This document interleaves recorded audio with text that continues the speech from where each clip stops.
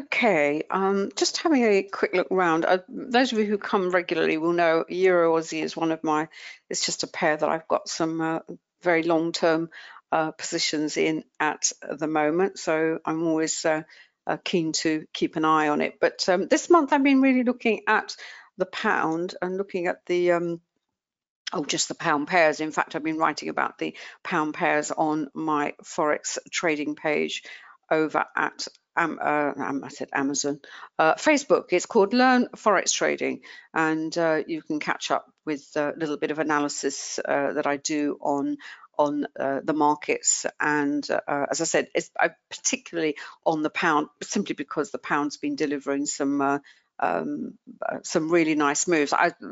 I opted for the pound at the beginning of the month, which you can do because currencies do have a sort of seasonality to them. That's if you're not wedded to maybe a handful of pairs that you like to trade, consistently. There is seasonality in the market. There's also, currencies are going to be affected by political events. And I think yesterday, as I said, it was Brexit and it was the EU summit. There was very little fundamental news, and the pound's been on huge, looping trades to the upside and to the downside. It's it's just one of those times of Brexit being the reason for that, right? But as I said, I'm just on the Euro Aussie because it's a really interesting, both from lots of perspectives. First of all, we have the London Open. As we've said before, the crossover sessions are times when you have an influx of new traders coming in, and with London you have a huge participation. Suddenly, you have this inrush of activity and volume, if you like. Volume is participation, it is activity. We've had the European Open. Sometimes you have a bit of volatility at the European Open, as we can see here, certainly on the 10-minute chart of the Euro Aussie at 7 o'clock this morning. We had this dramatic fall lower. This is really a continuation on the 10-minute chart. There's a breakaway. David very much looks at reversal trading opportunities. That's his, that's his favorite, isn't it, David? Would you say that was your favorite? That is pretty much his favorite approach on to any chart. Actually, he just looks at reversal opportunities. It has advantages, it has disadvantages in the sense of only from the sense of preference. I like looking at congestion phases. I like breakaway trading. There are different have different characteristics for breakaway as from reversals. In breakaway, you have to be a lot more patient, and you do get the argument against breakaway, as you will have read and have heard from other traders, where you get an awful lot of fake outs. Well, you would, first of all, if you don't use a methodology such as volume price analysis, and hopefully our indicators as well, because once you have an indicator such as we have here, which is the volume point of control, and this is the area of this chart where there has been what we call the most transacted volume. And it's, if you want another description of this area of the chart, it's where the market is in fair value. There is no, traders are happy to transact in around this this point here, around this region. And you've got some, but what also happens is with an indicator such as the accumulation and distribution, you then, each time you have an attempt to break away and it fails, you have these areas of resistance to the top. And pardon? I've crashed as well. What? I think everything's gone. Oh, Lord. Okay.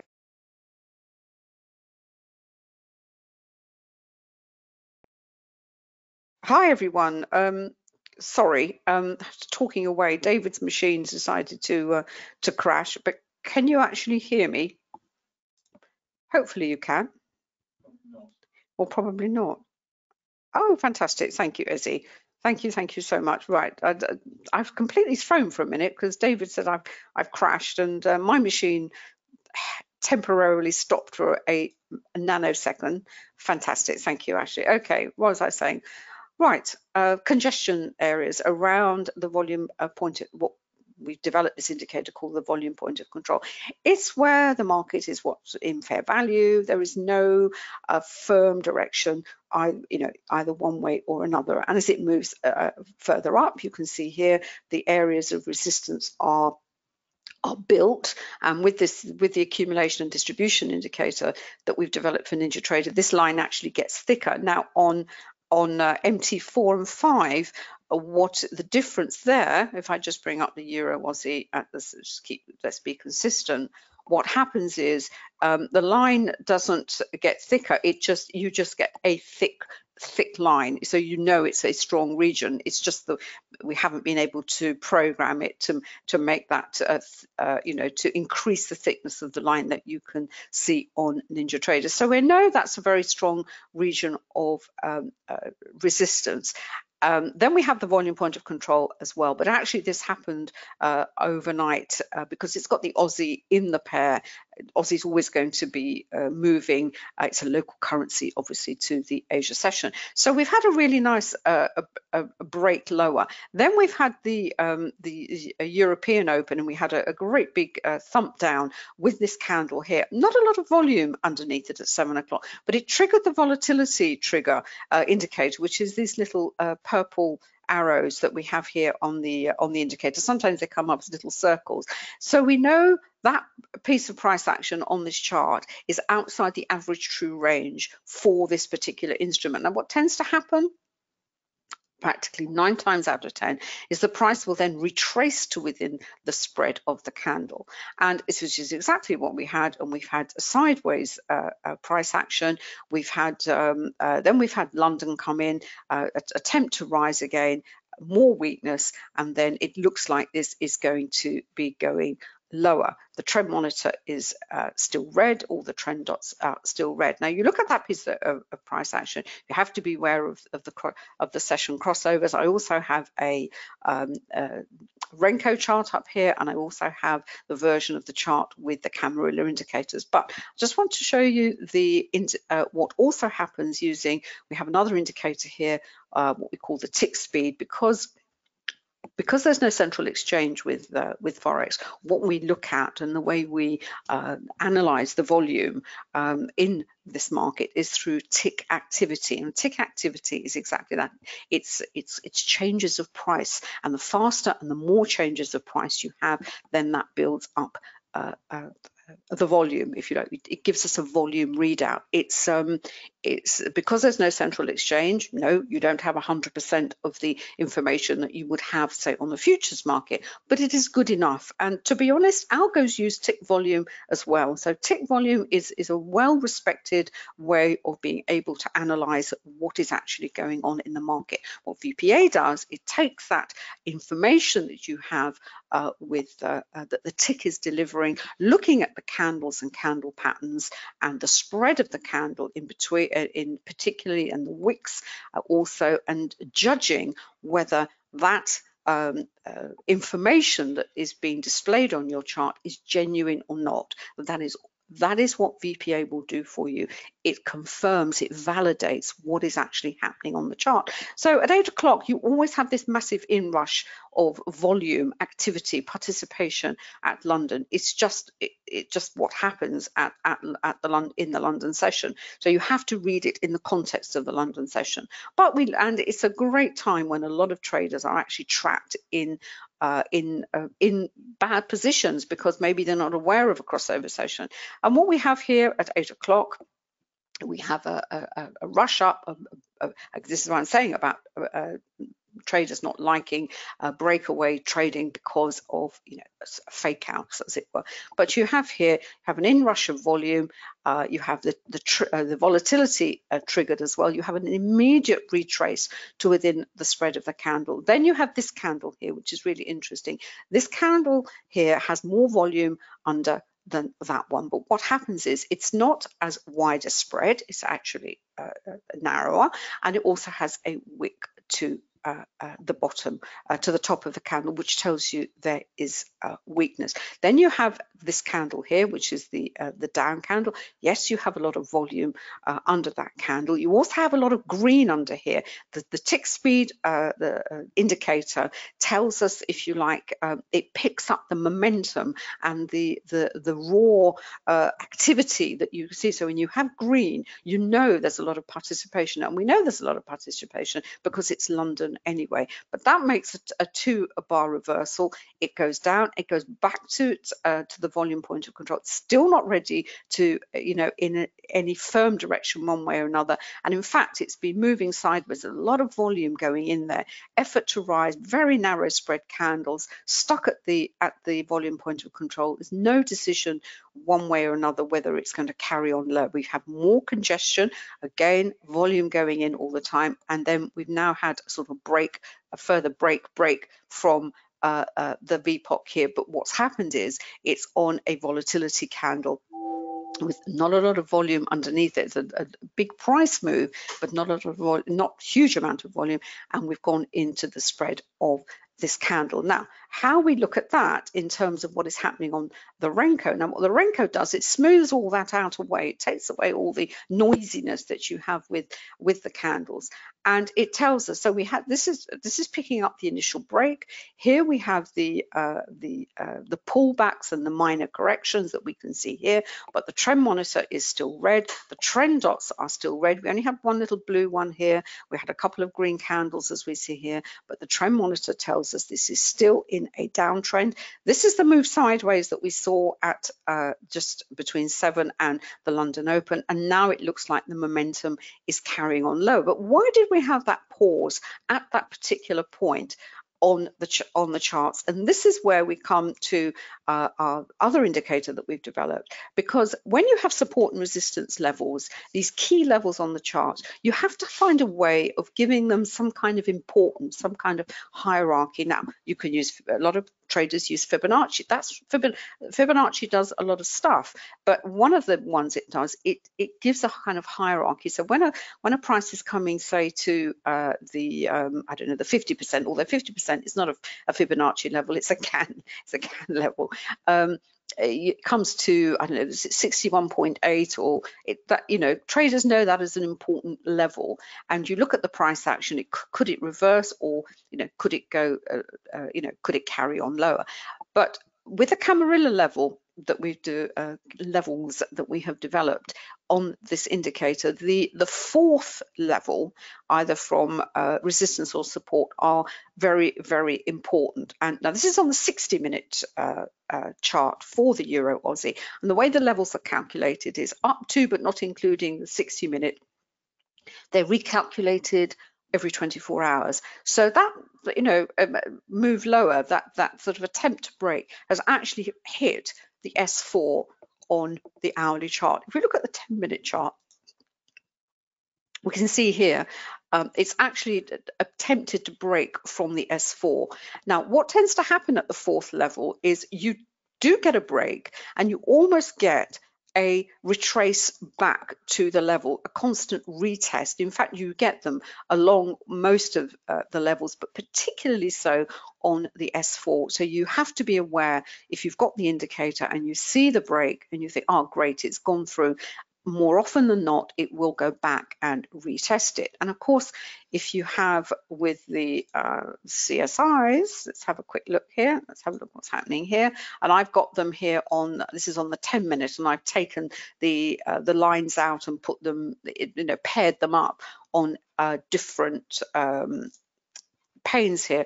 Here we have here what's happening on the 5 minutes. Well, this is the move that we've seen develop on the charts that is ongoing at the moment. The euro has taken a turn down.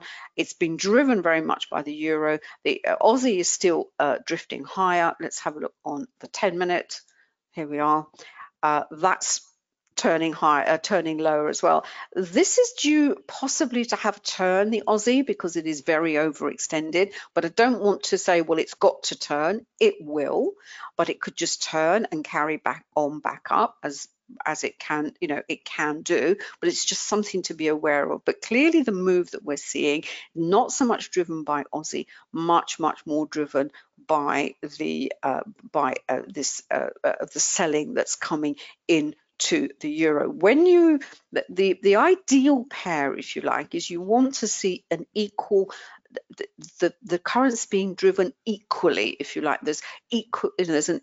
There's a balance between buying and selling, so you want to see strong buying and strong selling. And in fact, over on my Forex page at Facebook, the one that came to mind yesterday was the pound Swiss, where you had this equal drive. So one was going higher and one was going lower very strongly. That is a really nice move to pick up. It doesn't mean you can't have a move where you have more asymmetry, where market is perhaps, as we see here, buying Aussie very strongly, and there doesn't appear to be an equally strong sell on the pound, on the euro, as we see here. Or maybe you're coming to a point, that could possibly turn and that will keep going lower. Now that may carry on lower. That's when you look at your levels, that's when you look at the volume as well, and you may say, do you know what, I can see there's a strong sell coming into the euro. Possibly that strong selling is reflected in another euro pair. So this is how you look at these indicators, and how you look at the charts in terms of the candle patterns, the volume. You kind of put it all together to give you this very detailed three-dimensional picture of what is going on with the price action. And of course you have to be aware of what the fundamental news is. I don't think there's any fundamental news today.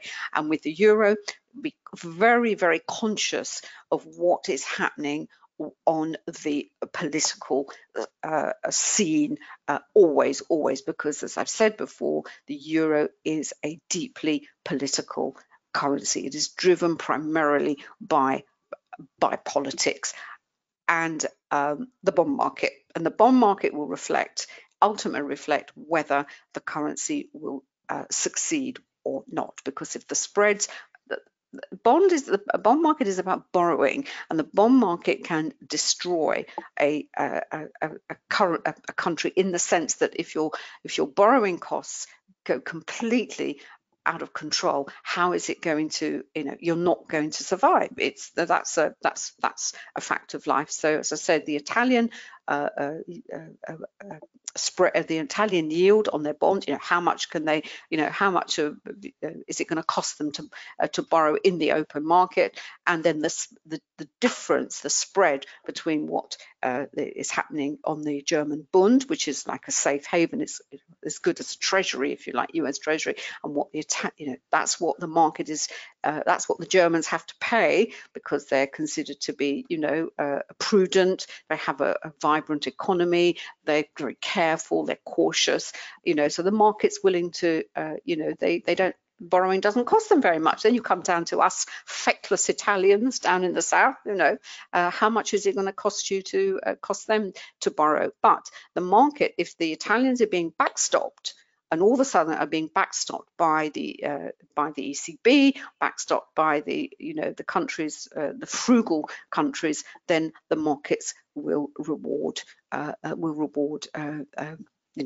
the countries accordingly. Right, what the camarilla tells us is where this price is heading next. So we've had a break from the S4 here. In fact, we're very close to the S4 on both the 10 and the 60-minute. We can see here these values are recalculated every day. If we have, looks like we've had a nice break, a little bit of buying, not a huge amount of volume under that candle there. And the next logical target is the S5. Sometimes it gets there, sometimes it doesn't. You have to also use your support and resistance levels, either if you've got MT45, or here we have the accumulation and distribution on NinjaTrader. And let's have a look. Oh, I've lost my chart. What have I done with it?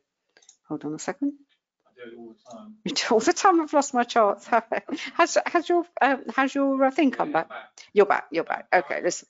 Right, I'm just keep an eye on the Euro Aussie. I'm really pleased that it's going down nicely for me. I've got some very long-term positions on this particular pair, so it's good to see. Because it had turned against me slightly, but you know, I was happy to hold on to them. So let's see what happens with the Euro Aussie today.